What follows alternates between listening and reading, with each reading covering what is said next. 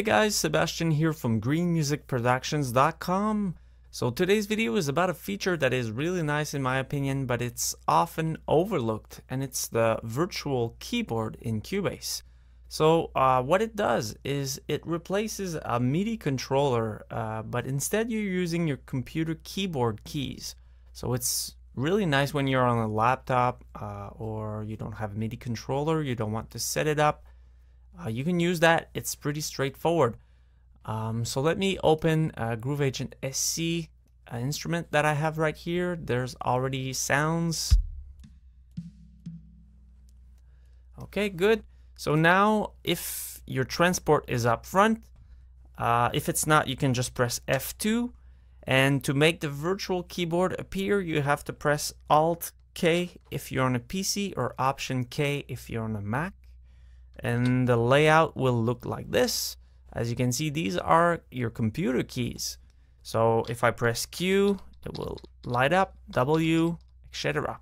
So this is 1 octave. If you press Tab, you will have the full piano scale with 2 octaves, starting with Z on your keyboard, X, C, etc. And the second octave will be Q.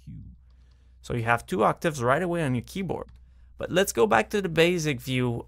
These are the octaves. So if you want to go an octave up, just press there. If you want to go an octave down, you press there. And you also have a velocity meter. So while you're playing, you can change the velocity live. If you go back to the 2 octave setup, you also have a pitch wheel right here that you can tweak while playing. So that's really nice. So let's record and enable my Groove Agent just so we can hear what it's doing. So right now, Q is my kick, E is my snare. So it's really basic. I can just press the star key to start recording and play my beat right on my computer keyboard. So let's try that out.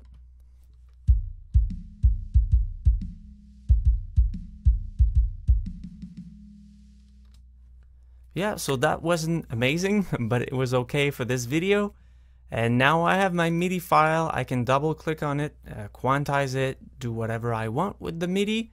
And it was super easy. You can do the same thing with any instrument. So you can play piano, you can play anything you want on your computer keyboard. So I highly recommend you to try it out if you're a music creator, producer, or whatever. It's really nice. And as always, if you like that video, please click that like button and subscribe to my channel.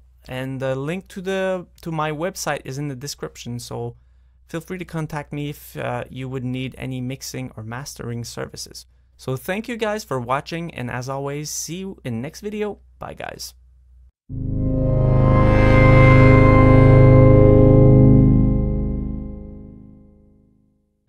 If you go back to the 2 octave setup, you also have a pitch wheel right here that you can tweak while playing. So that's really nice. So let's record and enable my Groove Agent just so we can hear what it's doing. So right now, Q is my kick, E is my snare.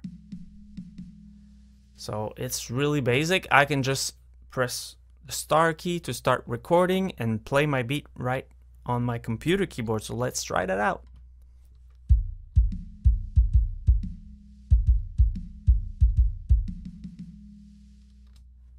Yeah, so that wasn't amazing, but it was okay for this video. And now I have my MIDI file. I can double click on it, quantize it, do whatever I want with the MIDI.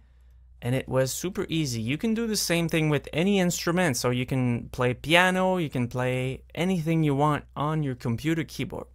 So I highly recommend you to try it out if you're a music creator, producer, or whatever. It's really nice. And as always, if you like that video, please click that like button. It's pretty straightforward. So let me open Groove Agent SC instrument that I have right here. There's already sounds. Okay, good. So now if your transport is up front, if it's not, you can just press F2. And to make the virtual keyboard appear, you have to press Alt K if you're on a PC or Option K if you're on a Mac. And the layout will look like this. As you can see, these are your computer keys. So if I press Q, it will light up, W, etc. So this is 1 octave. If you press tab, you will have the full piano scale with 2 octaves, starting with Z on your keyboard, X, C, etc. And the second octave will be Q. So you have 2 octaves right away on your keyboard. But let's go back to the basic view. These are the octaves. So if you want to go an octave up, just press there. If you want to go an octave down, you press there. And you also have a velocity meter. So while you're playing, you can change the velocity live.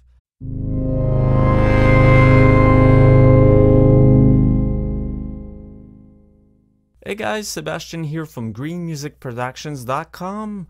So today's video is about a feature that is really nice in my opinion, but it's often overlooked, and it's the virtual keyboard in Cubase. So what it does is it replaces a MIDI controller, but instead you're using your computer keyboard keys. So it's really nice when you're on a laptop or you don't have a MIDI controller, you don't want to set it up. You can use that. It's